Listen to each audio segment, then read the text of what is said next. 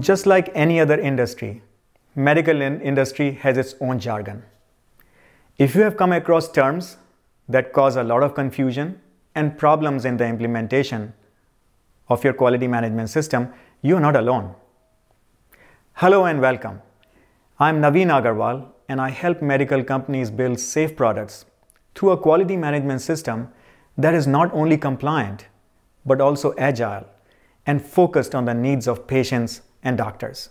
So call me or email me with your questions and let me know how I can help you.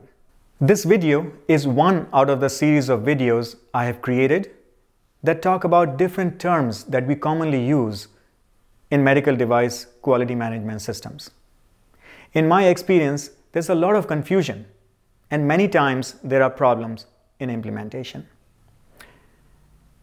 We are focusing on the term harm in this video. If you have implemented ISO 14971 for risk management in your process, you are already familiar with three key terms: hazard, hazardous situation, and harm. Check out the other videos on my channel for hazard and hazardous situation. But keep in mind that these are interrelated terms. So not only do we need to understand what they mean individually, but also how they relate with each other. ISO 14971 defines the term harm as injury or damage to the health of people or damage to property or environment. But this is a very broad definition. Harm could be a simple minor inconvenience from a health point of view. For example, let's say a minor headache. Or it could be a life-threatening situation that may cause you to rush to the hospital, maybe be admitted into an ICU, or in extreme unfortunate situations, it may cause even death. So the harm has two dimensions to it: the type of harm and the severity of that harm. Let's illustrate this with a few examples in the next slide. Going from left to right in this slide, you can get a mild electric shock from a faulty circuit, or it can even cause death. You can get a minor cold or a full-blown flu. Similarly, a chemical exposure may be a minor allergic reaction or a severe burn. There may be a minor complication as a result of surgery, or the wrong body part may be operated upon due to mistakes in pre-surgery preparations. In a snowstorm, you may only slide off the road or be involved in a large-scale crash with many other cars. And finally, problems with a medical device can cause serious issues such as hospitalization in the ICU or even death. I have seen two major problems when it comes to harm in the risk management systems. The first is not using a standard terminology with the help of a medical professional, and as a result, a lot of commonly used terms are used, which may cause a lot of confusion. The second problem is about assignment of severity levels. And I will go into both of these in a little bit of detail in the video. We know that medical products are introduced in the marketplace with only a limited amount of clinical experience. So at the time of launch, you may have a list of potential harms that you may have evaluated during the design process. And as more information comes from the market during post-market surveillance, you learn more about new harms that may have been caused as a result of the use of that device. Typically, people use a list of terms in their complaint management system, but this list doesn't evolve over time. It also uses non-standard terminology. So it's not a surprise that many times you see the category other as the highest category of issues that are going on in the marketplace. And that is a very difficult thing to understand from a risk management point of view. What I recommend is use something called MEDRA.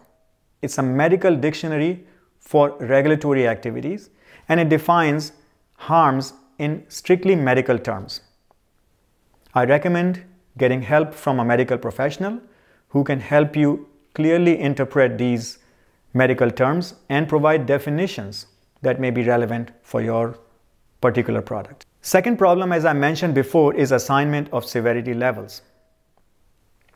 On my blog, I have written about this topic, and in fact, there has been a recent FDA warning letter.